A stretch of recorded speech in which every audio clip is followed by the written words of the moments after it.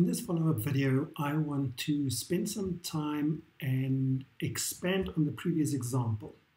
In the previous video, we generated a plot that looked something like this, and we introduced computer modern fonts, specifically computer modern Roman, so that our graphics that we generate in R looks very similar, at least in terms of font, than what we have in LaTeX.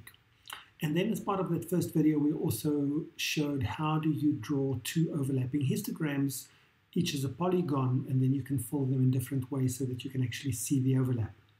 Now, let's assume in this video that we want to add the estimated distributions on top of these histograms so that we can actually just demonstrate that we've actually fitted the data and that we're not just claiming some distribution.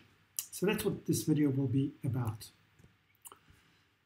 Now, if I execute this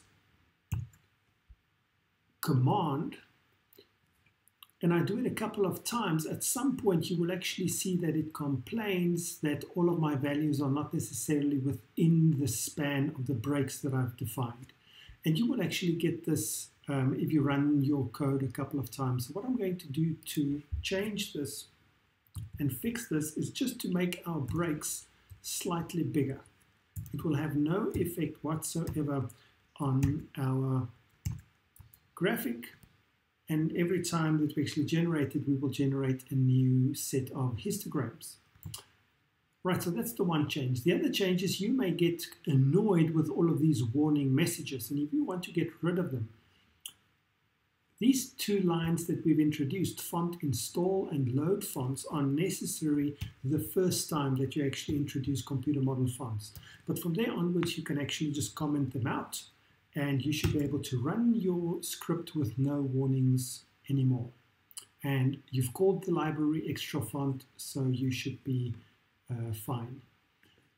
Now, what we've done initially is to generate X values, which we didn't use in the first video.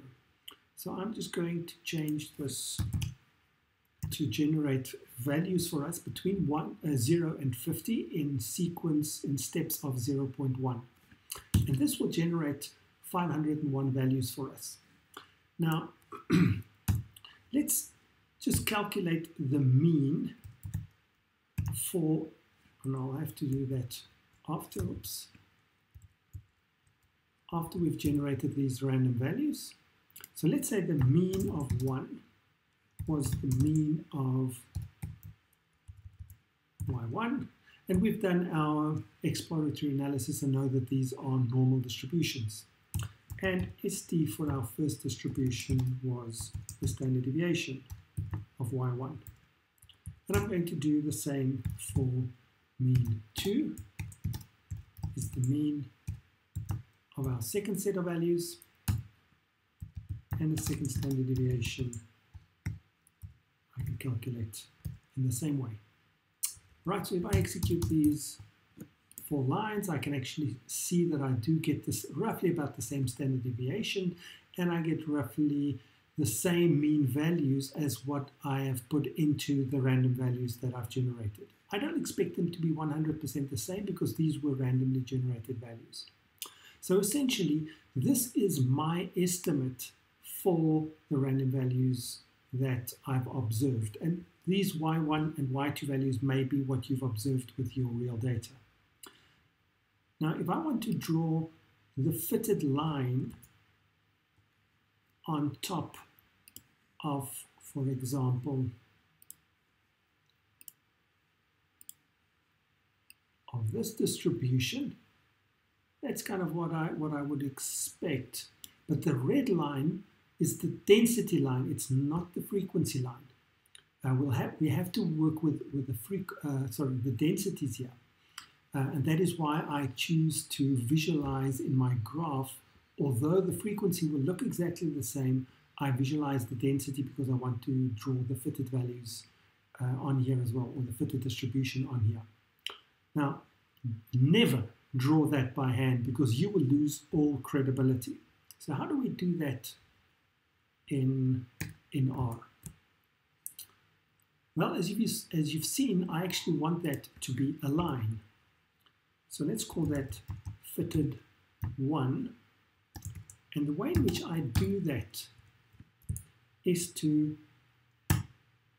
call the function dnorm, and the dnorm will give me the density for a normal distribution at a specific point in x. Now what I'm going to do is I'm going to pass it the vector of x values that I've generated up here. And I'm going to use the mean and the standard deviation of the estimates of my data. I'm going to say x is x. Mean is mean for the first one. Standard deviation is the standard deviation. And I will now have 501 fitted values, one fitted value or density value for every value of x. And I'm going to do the same down here. Fitted for my second distribution.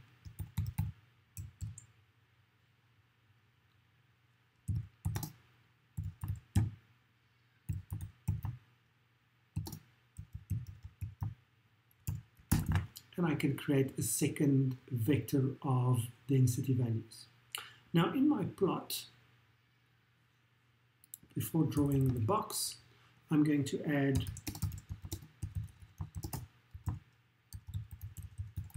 my fitted distribution lines, and I'm going to add them as lines. X will take on the values x, and the first line y will take on the values fitted 1. I'm going to make my line width a little bit wider, and I'm going to change my color to red. And if I now execute this code and I go back to my graph, indeed, there is my fitted normal distribution of the first set of data. And I can do the same for the second.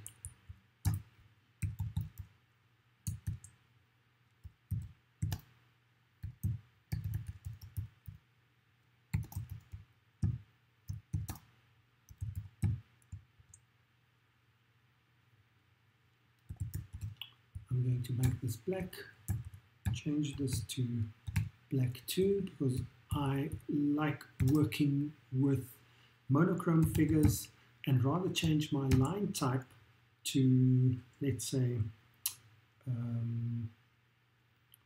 5.2, and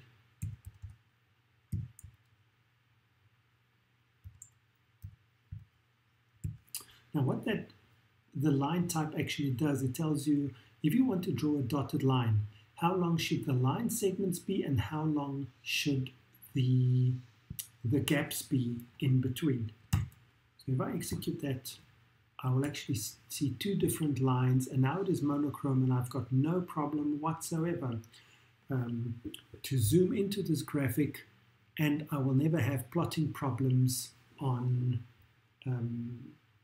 or have visualization problems if somebody doesn't happen to have access to a color printer.